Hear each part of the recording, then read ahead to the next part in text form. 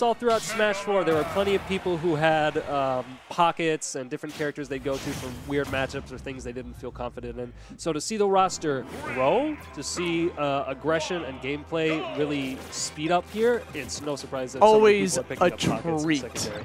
Yes, absolutely. I love seeing the game this fast, even if I barely keep up with it. No, I mean, it's okay, man. But we're here. So KingArc, the winner of the previous Xeno last week, coming in to fight in winner's semis. He's going to see if he can try to, like, hold on to that title. I'm pretty sure he was first seed for this bracket. So let's see if he can try to, like, you know, hold. I mean, he hasn't lost yet. Gotta try to defeat Jen. Jen winning a couple Xenos back in the past, getting 7th at Let's Make Moves, 9th at a NYXL. So definitely putting himself on the map a little bit. They're both very excellent players, although coming in, I can't remember who KingArc played, but I know Jen was more used to the Ryu play in the closing end days of Smash 4. Yeah, Bao was back in Smash 4. He tried playing Ryu in this game, not going to happen as much. He doesn't feel it. It doesn't connect as well. I feel you. But it still seems like they're very comfortable in their characters right now, and I think I could remember it wrong, but was KingArc's Xeno last week, was that the first one that he won? KingArc, yes, that was the very first Ultimate Xeno that he's won. Yes. So the champion now, he comes back. He's got to try to hold on to his belt with Megaman against Fox. Yeah, honestly, this is champion versus champion. It is. So we got KingArc sitting at 111%. Looking for a potential edge drop. But you see them both just kind of mash and shield. They're trying to potentially get like a parry. Yeah. Honestly, see, that's the thing, right? Early on, people don't know how to do parries. We're a bit farther on, but now, so much greed for parries. Even though they're good, they're not the answer to everything. But it's such a tantalizing option. Looks cool, feels good. That was an amazing confirm. You got the Metal Blade into the back air reverse aerial rush. That caught it in the middle. That looked like true. That looked a little true. Was that the, what do you call it? The attack cancel. That's the... Yeah, when you dash up and do immediately go into like an aerial attack, turn it around, allow you to do the back airs. It allows you to do it a little bit easier. That was a good call out from Jen right there. A lot of Megamans will use that in the neutral. The leaf shield, walk up, maybe take some space back. Oh, I didn't get a conversion. I'll try again later. So it was good of him to challenge that right away and not give him the space to breathe with it. And actually, you know what? KingArc, Mega Man got nerfed a little bit in the previous patch, so he's no longer allowed to like be able to go for a jump cancel out of the third pellet into a leaf shield. But you know, still a working character, getting a lot of mileage off of the leaf shield alone. Already has him at 57%. My man sitting at 102 himself. Now at this point, you see him tossing a lot of projectiles, trying to bait out that shield from Jen, maybe get a grab afterwards. And this is sort of an awkward spot because when Mega Man has a lead, even if it's a small one like this, because of where he wants to play his range, which is outside of Fox's, he can just play that patiently. Fox tries to come to him. I'm surprised he lived that. Honestly, that's a great option for him to do because, like you said, Fox wants to get in his opponent's face. So what is Mega Man going to do? He's going to try to go for an up smash out of shield just in case he's a little bit above him. That's true. That was a smart crash bomb. Puts it on the wall just to like help him, give him some breathing room to get back to the stage safe and sound. Yo, it was a shame. He had the conversion off there, Metal Blade into the... I was trying to call it the rivalry, the back air. Good call, can't tech that in this game. At least I don't think he could have teched that there. I'm not sure. I mean, honestly, it looks like he was going a little bit too fast. I think it was just done for. Yeah. Because it's all about how fast you go now. Oh, so it's not percentage side. I thought it was percentage, not well, speed. percentage affects how fast you go towards it. Oh, oh no! I think he just like SD'd a little bit. Yeah, he just a little. Just a wee bit. I mean, a wee tiny when you're at high percent, SDs don't sting as much. No, not at all. Although it does sting not to get the extra credit on someone like Fox, who very much dies. He just dies early if you can get the right reads on him. And Mega Man, he's a man of 1,000 cuts. Yeah, so honestly, having that percent. That was kind of a wacky exchange there a little bit. You see him going for the up air, he reflects the wind right back at him. Always kind of weird to witness. Absolutely. So I don't know what the re-hit is on that, so if he had SDI'd out, if he just got hit at a weird portion of it or whatever, but any move that gets reflected, that goes up or down, anything like that is always strange to see. Okay, there we go. Jen's going to call out that empty hop. Just goes for the immediate shield grab. Instead, he's got him at 67% on this platform. Yes, great parry. Oh my god, he had the punish too. He was already. That's a scary place to be in. But the fact that he came down and made it his own. Honestly, I feel like it took KingArc a while to find his footing in the beginning of like Ultimates, in like the first couple weeks. But now he's definitely coming out here, putting in a lot of work. Solid. Oh my god. Runs off of that forward air, has him at 136%. Tries to catch him with the forward smash. Gets the Dunkaroo with a predictable Firefox coming from Jen. Game 1 going to Sigma KingArc. Yo, that was extremely clean, and that was That's a scary thing to do. If you want to let go of shield on a platform against a Fox, so let's say he's going to read your getup. He's going to tech chase you. If he gets it right, you die.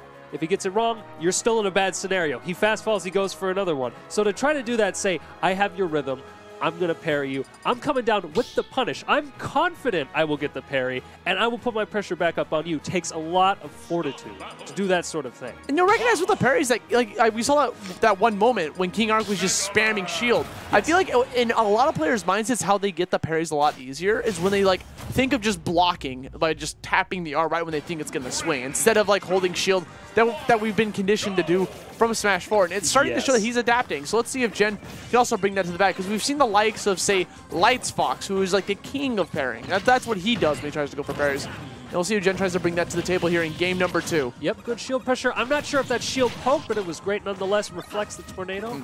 That's always going to be a good option when you're just getting airborne from Megaman. It helps Fox slam back down onto the ground safe and sound. Good cross-up. Didn't get too much out of it. Not too much. That was a little bit of an awkward space because Megaman was at such a low %. Yeah, if he just had a little bit more damage on him, could have easily got connected into a second up tilt and started airborning him.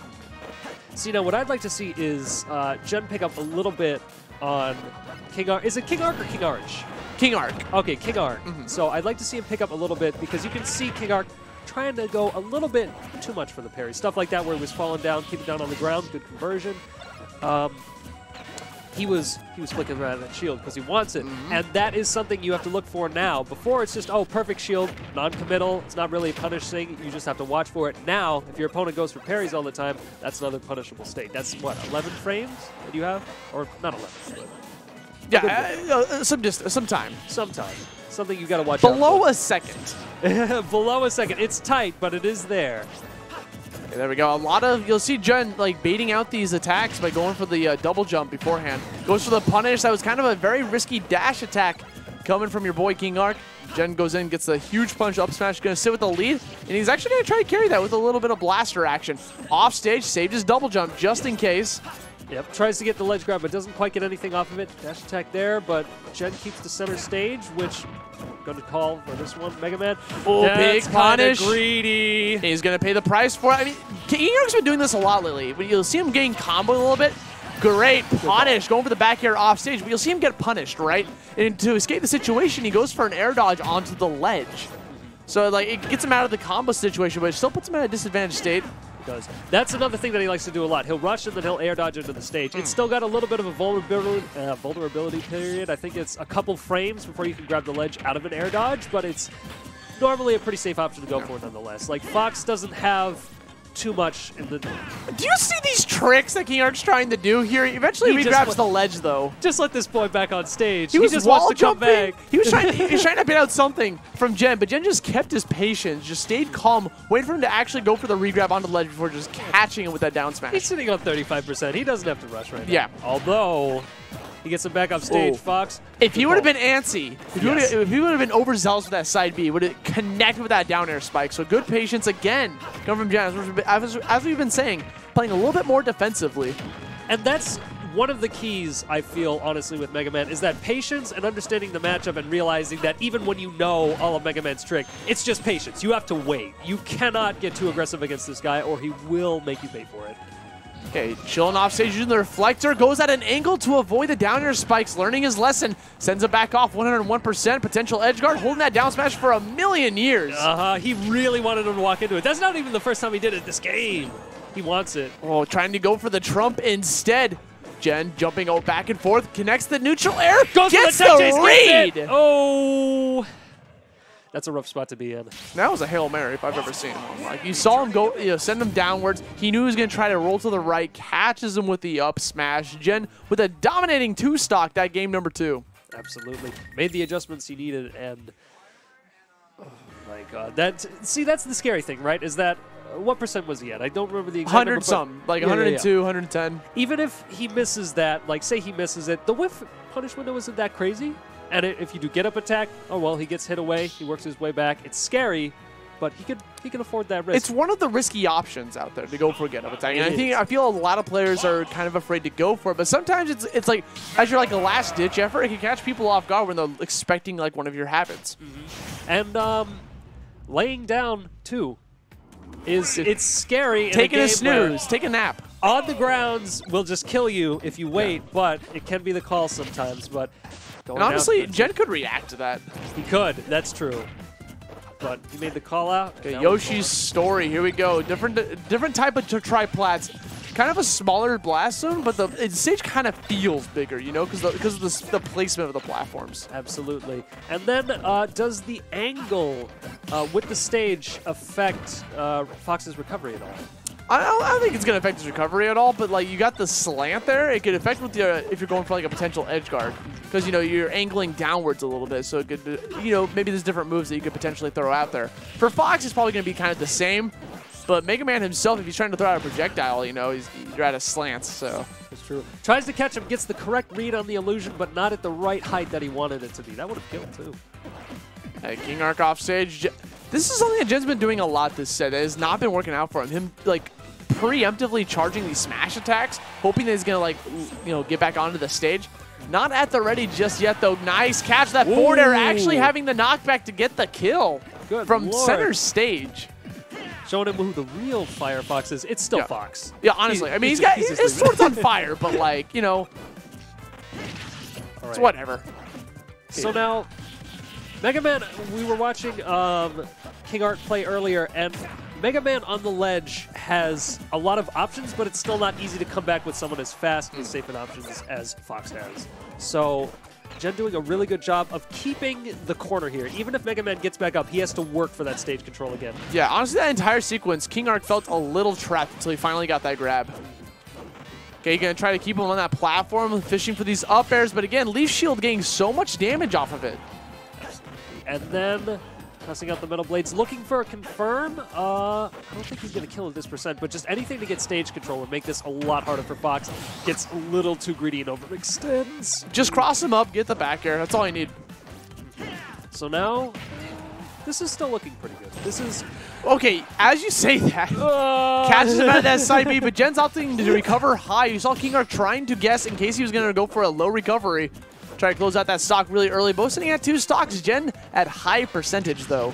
Very... Ooh, nice confirm! Oh my god! Now, KingArc has been dominating with these Metal Blade confirms. He got into an up smash that time around. It's been exceptionally solid. Yeah, I don't think I've seen him put anything out there that hasn't had a purpose behind it with the Metal Blades. He always tosses them out. He's always like, I want this pressure. I want this confirmed. And even if he doesn't always land them, the fact that they're there is scary because Metal Blade confirms will just kill you. Speaking of scary, that was a frightening looking Leaf Shield. You saw it eat Jen's double jump. He had to get back onto the stage as fast as possible once that happened. Oh, he called him out with that side B. Had the down air at the ready. You thought maybe he was going to go for a double jump side B instead, try to bait it out, but no, he went for the immediate Fox illusion. KingArc knew it was coming out. He was going to throw out the down air because why not? Just throw out the down air just in case. Catches him out of there. You know, his objective was to catch that ledge. Yes. It's a shame, too, because Jen, he just wanted that stage. When you're at that percent, when you're at a disadvantage and you have such a mountain to work by from Mega Man, you got the recovery like Fox. Let me back. Let me play the neutral where I belong. Get me off of this ledge. Backpedal a little bit. No. Not down to the depths. It becomes a mix-up, right? It becomes one of those things where it's like, are you going to go for? Are you going to smack that side B button immediately and go back to the stage as soon as possible, or are you going to try to chill back, be patient, and KingArc?